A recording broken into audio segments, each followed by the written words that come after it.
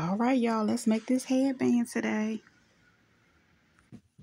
Oh, I'm talented. I made it through it all. I'm beautiful. I'm talented. I made it through the storm. I'm beautiful. I'm talented. I made it through it all. I'm beautiful. I'm beautiful. Welcome to you all. Hey.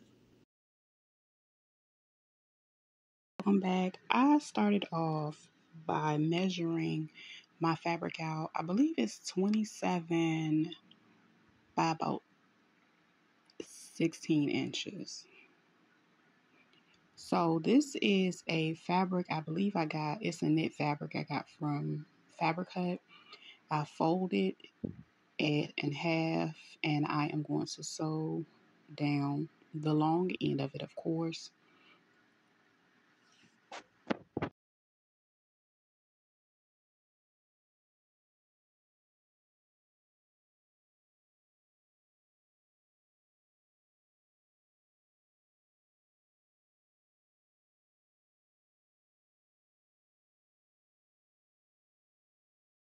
And once I get to the end of it, I'm going to back stitch it. And as you can see, that part is done. I'm going to fold it to put the right sides on the outside of the fabric.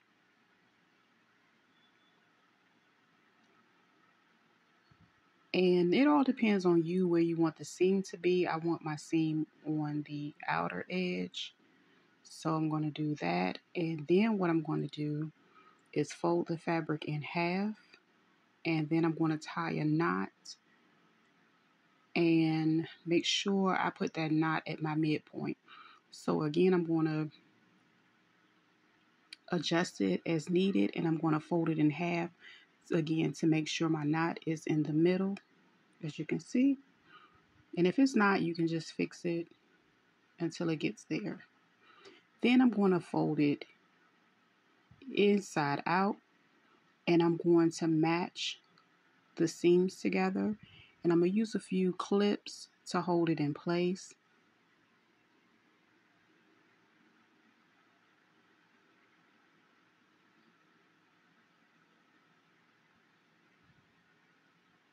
Now, one part of this is going to be left open, but the remainder of it, I'm going to go ahead and sew it around and leave that open. Okay, so I turn my fabric right side back out, and as you can see, I still have this little opening that I have to close. I'm just going to clip it together. Of course, I'm going to fold everything in facing one another so I can get a good finish. So as you can see, I'm grabbing a few clips to put them in place. And as you can see, I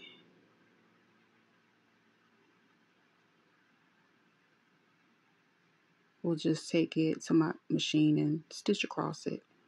So of course, you always back stitch first, and then I'm going to stitch it together.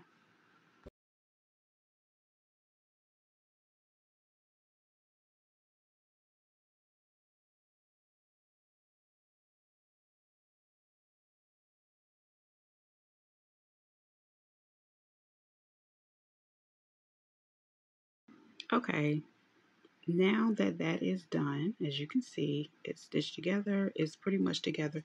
You can wear it this way, turn it inside out. However, what I like to do is adjust the knot and put the knot over top of the seam.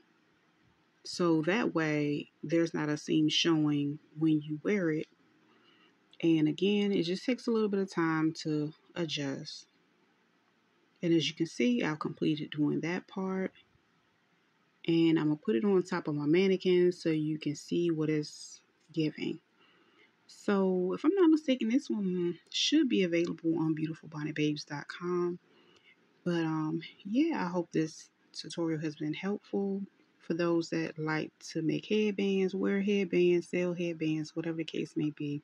This adjustable one is fabulous.